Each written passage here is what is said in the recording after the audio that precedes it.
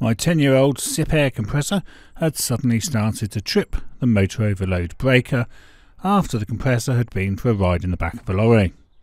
Jumping to the obvious cause, being the motor start capacitor, I then had to do a bit more investigating, as I think it turned out to be something entirely different. So here is what my once very reliable compressor does now.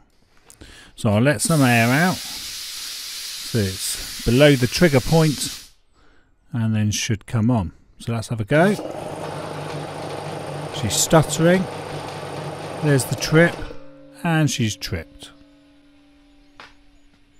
And then the air blow off from the cylinder. So I'll just press the reset button again, and this is the motor control box in red, but first we'll unplug the power before we do anything else. With the power unplugged, we can now carefully remove the top cover. So with the posi drive or Phillips screwdriver, I can now remove the 4 screws holding this cover on.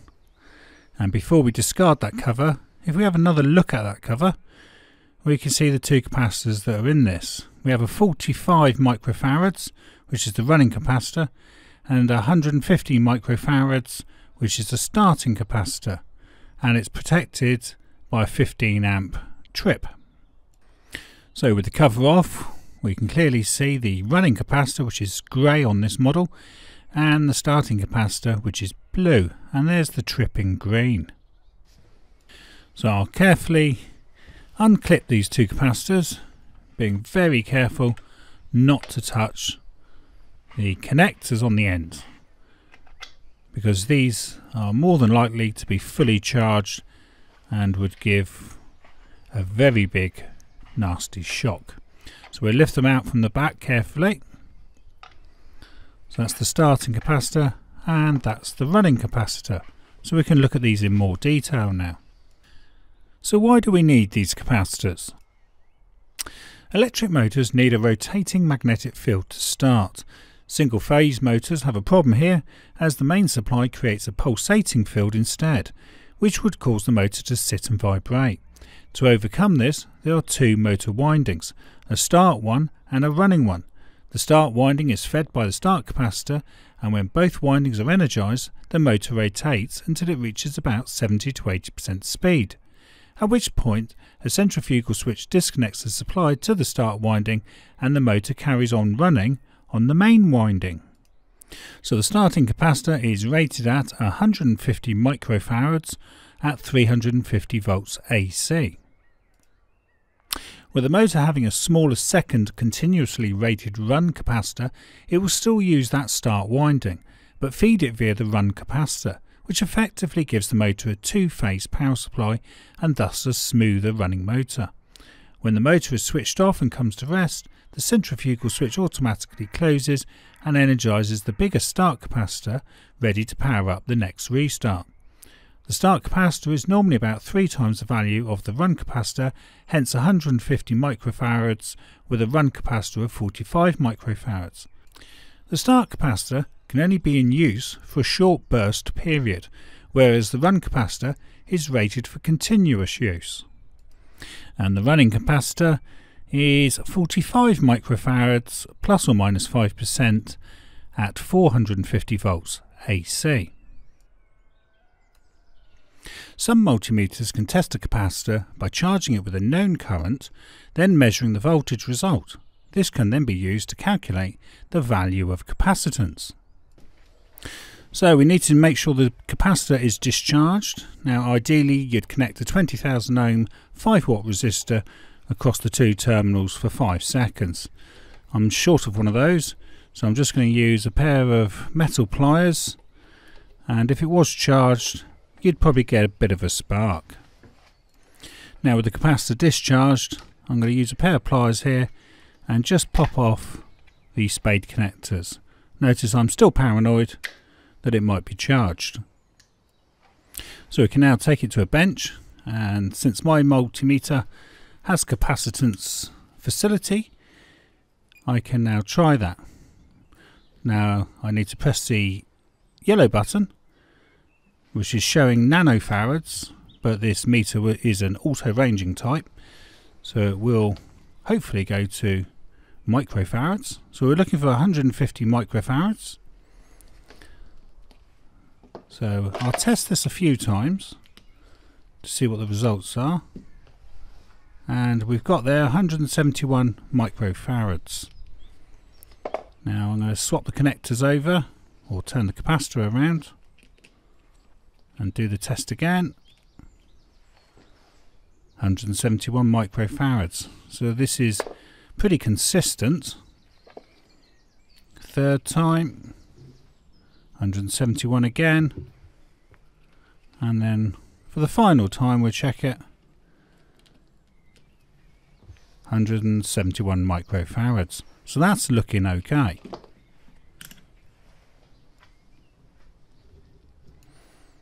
Now for the run capacitor. Note this is a 45 microfarad one, and it's plus or minus 5%. So in this instance we are seeking a value of between 42.75 microfarads to 47.25 microfarads. Anything between that is a pass.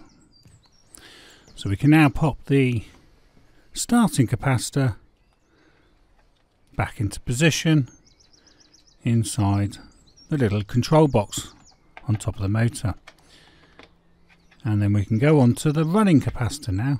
So we just pop that clip back in, push that down. Now there's 3 wires on the running capacitor, and one of them is connected to the trip, which is the black wire there. I'm just going to pull that one off like so. So this one's got 2 connectors for each one, so I'm just going to short these 2 out, and now it should be safe. I'm still paranoid. You can tell you can get a big shock off those, and I'm just going to use a screwdriver to pop those off. I'm still not touching those connectors even though it should be discharged now. So I'm just making a note of that, which way they went, and we'll take that to the bench. So same procedure as before. We're looking for 45 microfarads. So let's turn the multimeter on, press the yellow button. We're in auto range of narrowfarads at the moment, and what have we got? 40.8, so it's a little bit below the lowest that it should be. The lowest should be 42.25. We are a little bit under that. Yeah, so this is probably on its way out. It's giving us a consistent result. Now I'm just going to have a look over the outside of it, see if anything's bulging. And it all seems straight. So there may be a little bit of life left in this one. So I'm just going to pop that capacitor back on. Although technically it's failed the test, I don't believe that to be the cause of any issues, because the compressor I know does actually run properly. The issue is getting it to start. So I was looking for the issue being on the starting capacitor. But anyway, so I'm going to pop the cover back on there, screw that all up, and I'm thinking that's a pass and there's another issue. Now for a word of warning. I couldn't find the exact capacitor for my SIP, and the ones that nearly matched were far more expensive, like 40 to 50 pounds. So seeing mine said CD60 on it, I bought a capacitor saying CD60 for less than £10 with a 50 microfarad higher capacity and a voltage of 250 volts. Assuming the UK mains is 230 volts, so surely this might be okay. Well, apparently it's a no. So this is what I bought, and thankfully I did not attempt to fit it after doing a bit more investigating. So that can go back in the box and sit in the cupboard. If your capacitor states 350 volts, then you should only replace with one of the same or higher voltage for safety and long life. As to the capacitance value, if I'd replaced the 150 microfarads with a 200 microfarad one, then it would take longer to charge as it would store more energy. There is also a risk that the motor windings would be subjected to a higher than rated amperage, which could shorten the motor's life. So always play safe and change like for like, or get a qualified electrician to check things over first. I now decided to try and find the starting issue by eliminating things one by one. So, will the motor run if I remove the drive belt to the compressor? So with the drive belt now removed, the motor doesn't have a problem. Seems to be running fine. I'll speed this part up a bit. So I'll do it again, but a bit faster. No problem. Okay, so let's take a look at the actual compressor. So I think the motor's fine. So that's turning okay. It's not too stiff or anything. So what's the problem? So then I wonder if the drive belt was too tight. So with a really slack drive belt, the motor's still clearly having an issue and pops the circuit breaker. So what else can it be, I'm thinking?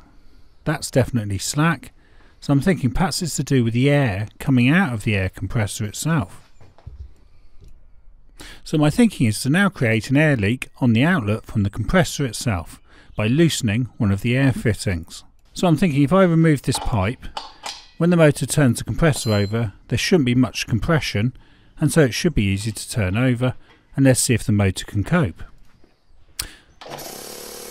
And it works. Motor's happy, compressor's happy. So is the issue something to do with that brass coupling?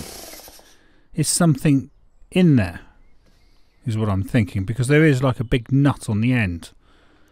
So now I'm focusing my attention in that direction. So I then put the pipe back on, assuming the motor would stall. But it didn't, it actually carried on running like everything was fine, until I came to switch it off. And then I had permanent air leaking from the valve of the pressure switch. So now my attention is definitely on that brass junction piece. Something's going on inside it. There must be a valve in there. So now my attention is definitely on this valve. So I'm going to disconnect this pipe that leads to the pressure switch. And yes, that's where the air is leaking from. So that's coming straight out of the air tank. So presumably there's a one-way valve in there, so as the compressor forces the air into the tank, there's a valve that cuts it back off. And look at that, it's just stopped. Something in there is not right. Could it be this simple? Time to drain that air tank and open this brass coupling up, I think. So on my air compressor, it's a 24mm spanner that's required on this coupling. Make sure you do depressurise the cylinder, because this nut head could sort of shoot off and hit you. Okay, so we've got a spring and we've got a seal. So clearly this is a one-way valve. So presumably that's been getting stuck, which is then causing the air to escape. But this only adds to my confusion, because if the air was escaping, I would have heard that in the beginning. So why wasn't the compressor actually starting? Logically, that would mean that there was compressed air still in the piston cylinder, making it too hard for the motor to turn. But that aside for the moment, here's a photo showing the inside of the check valve, and we can clearly see the opening to the main tank and the pipe coming from the piston of the compressor. And here's a close-up of that seal with the spring. And here's all the parts disassembled so that you can see what's going on in there. But this is leaving me all very puzzled. If the check valve was faulty, you'd expect a permanent air leak coming from the pressure switch, which it never did till I started tinkering with it just now. Could the pressure switch also be faulty, allowing the compressed air in the tank to backflow past the faulty check valve and into the piston cylinder, causing the motor to be trying to turn an already pressurised piston cylinder over from a standing start, causing it to draw too many amps and thus tripping the breaker? So I'll put this all back together now. Now hopefully by taking it apart it's actually resettled this valve back into the correct position, because presumably it must have got nudged when the compressor was being moved, and perhaps it was just got knocked out of position. So hopefully by taking it all apart and then re-putting it back together, the problem might be solved. So I just need to snug that back up now. So put the little tube on there to the pressure switch. Like I say, it's still a bit of a dilemma, because I do wonder if that pressure switch is still questionable, because in theory, if this valve was faulty, air should have continuously been leaking out of the pressure switch, and it wasn't. So there's still a little bit of a mystery here, I think, but I think I'm closer now to knowing what the issue is, and it definitely doesn't seem to be anything to do with capacitors or the motor, which is quite good. So let's try it now. Obviously it's very dangerous with no belt guard. Seems happy as Larry. How strange. How very, very strange. Then one final check with everything back on, including that belt guard. I'd like to think I fixed it, but I still think it probably needs a new valve on there, and possibly that pressure switch looking at. Thank you for watching, and hope this video helped you in the maintenance of your compressor. This video was filmed and edited by me, Mark Savage, and I'm also on Instagram and Facebook under Coats and Gaiters.